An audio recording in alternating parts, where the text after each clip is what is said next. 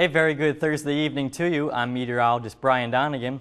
It's a beautiful evening out there tonight. Step outside and get some fresh air tonight if you can. By 7, we'll be in the mid-70s under mostly sunny skies, partly cloudy by 9 at 71. We'll see clouds on the increase overnight, be at 68 by 11, so it'll be a warm night as those clouds increase and trap in the heating from today. Stepping outside right now for evening plans, it's 74 down in Tully, 73 Chittenango, 72 up in North Syracuse. Up towards Oswego, it's 77 right now along the lakeshore, but inland in Oswego County, it's 69 in Fulton. Live Doppler 9, all is quiet right now across central New York, but earlier today we did see a few showers up north across Oswego County. One of those showers actually produced a water spout at Southwick State Park. For tomorrow, though, we are watching a cold front out over the Great Lakes. Let's see the front right around here over Michigan, as there's a line of showers and thunderstorms pushing eastward. They'll work their way into central New York tomorrow morning, and they could impact the morning commute. For the evening, we'll drop into the upper 60s by 11, 69 or so, and then we'll warm into the mid-70s by tomorrow morning with the southwest wind at 10 to 20 miles per hour.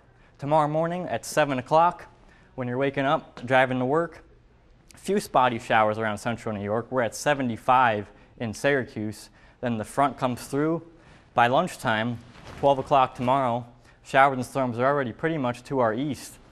You might see some showers and storms in places like Rome or Oneida at lunchtime tomorrow, but we'll move ahead to 5 o'clock for the ride home, and all of central New York is dry. The sun comes out, temperatures recover up to around 76 by late tomorrow afternoon.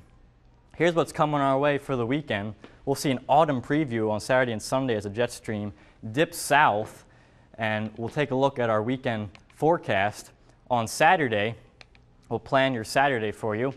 We'll take a look. 7 a.m. we're starting the day at 58, so it'll be a cool start. We'll recover nicely, though, into the low to mid-70s with a mix of sun and clouds.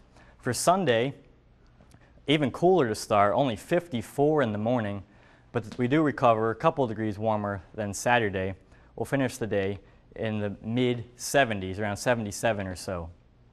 So to recap, for tomorrow, showers and thunderstorms in the morning. 79 will be the high, probably in the morning. Saturday, we're cooler. We should be dry with sun and clouds, 74.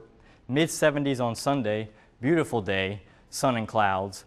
When we start the next work week, well, we'll be in the upper 70s, so temperatures still remain pleasant, but there could be a spotty shower or two on both Monday and Tuesday, but at 20%, most of us won't see it. It should be a mostly dry day. By Wednesday, we warm up in the 80s again, and for the start of the State Fair on Thursday, we're up to 84 degrees, a warm one there. Have a great evening. I'm meteorologist Brian Donegan.